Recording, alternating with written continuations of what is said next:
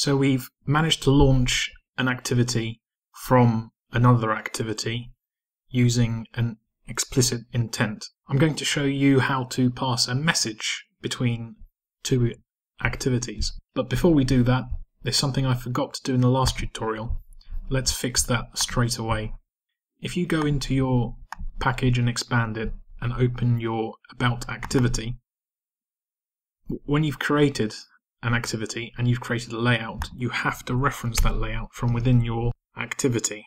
And it worked anyway in the last tutorial, but I feel a lot more comfortable if we set content view and then we reference the layout file that we created, layout dot, and here it is, it's the activity about.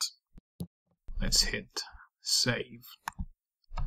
And just to show that that still works, I'm going to highlight app and hit play and use an existing emulator. Let's hit about. There you go, it works as expected. Let's jump straight into passing a message. We're going to display this message on our new About activity. And if you remember, in the layout file for the main activity, we had a text view. In our About activity, we could add, we could type that in here and cut and paste it, but I want to show you how easy it is to drag and drop items. So we're going to take this plain text view and just drag it onto our About activity. And that's all you have to do.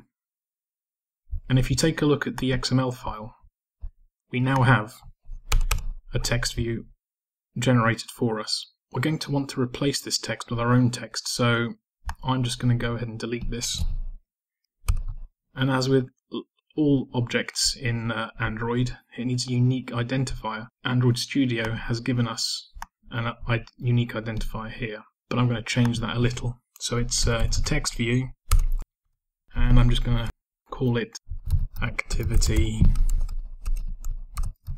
about. This is the identifier of the text field we've just created, which will come in handy later. So, sending a message. Let's open up our original main activity, the activity that we're going to send a message or send data from. Looking at the action handler we have, here is the explicit intent. You can add extra information to to intents, and it's easily done. So you take your intent and you just put extra. Again, Android Studio is auto-completing this for us. You have to name the data you're sending over, and I'm just going to give it a name, a key value message. And this is where you type the actual message. Hey, what's up? Did my app make millions yet? Nice message, eh? One day. So this message, this extra information is now pegged onto your intent. It's put on extra, and then the activity starts in the usual way. So it's start activity intent. And this is the data you've sent. Now on the receiving end, if we go to About activity, these extras are actually bundle objects. So we're going to have to create a bundle object. We'll call it extras.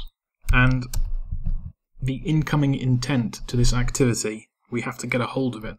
And there exists a method. This autocomplete from Android Studio is really doing all the programming for you. It makes life really easy. So here it is, it's called getIntent. So we're going to get intent. From the intent, it also knows we want the extras. So now we have a bundle called extra with all of the extra information that's passed along with the intent. We now need to reference the text view in our XML file. So we know that's of type text view. I'm just going to call it TV, and it's a text widget. So it's a text view.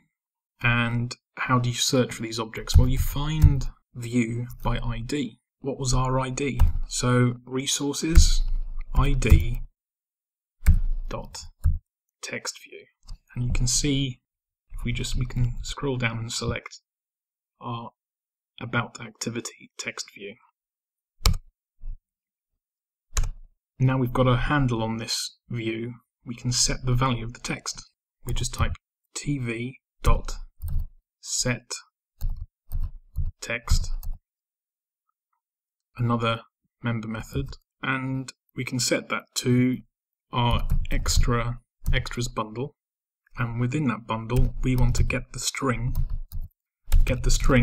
that's associated with the key value message.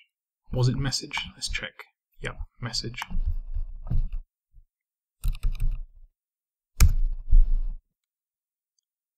And that's all you have to do. Let's save everything